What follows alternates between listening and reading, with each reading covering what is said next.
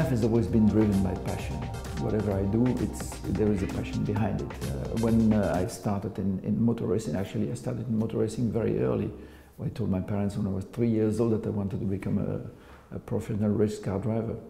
And it worked out, so I went into Formula One and did my career in there. When I was 18 years old, finishing my study before going to university, I did a student job in a company that was managing and operating private jets in Brussels as a mechanic. And that's where I discovered this exceptional equipment or tools, travel tools. And I thought, that's something I would like to do one day, to fly one of these airplanes. So I got into Formula One later, and then when I had a little bit of money from prize money, I could buy a small plane. Then I sold it, bought a slightly larger one, then did a few transactions, few upgrades for myself. Like this, flying my own airplanes, going to races and to practices, to trainings with the plane.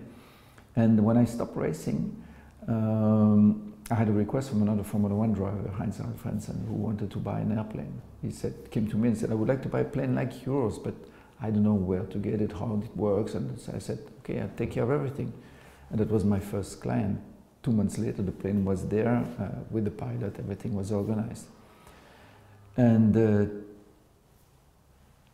thanks to this, I would say, success, my first airplane, I had requests from other Formula One drivers like Keke Rosberg, Mika Häkkinen, Michael Schumacher, Guy Ligier. They came to me to either sell or buy an airplane.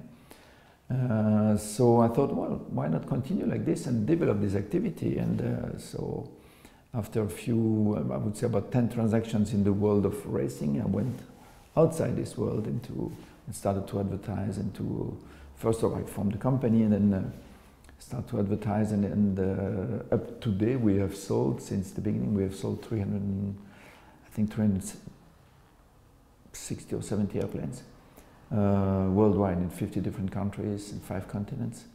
So we are pretty active in this world now.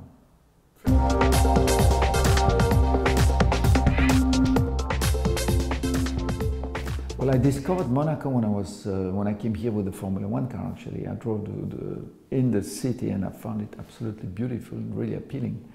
And so I started to investigate a little bit, how is life in Monaco? What do we need to do to come and live in Monaco? Because I thought this is the place where I want to be. So I moved to Monaco in the end of 1984. So I'm here since 33 years now. Enjoying every moment of it, you know, enjoying found the family here. The kids went to school here in Monaco. 3 of my kids have already gone out and living their life somewhere else, but it was a very, very good, it's a very good place to live. Many, many advantages.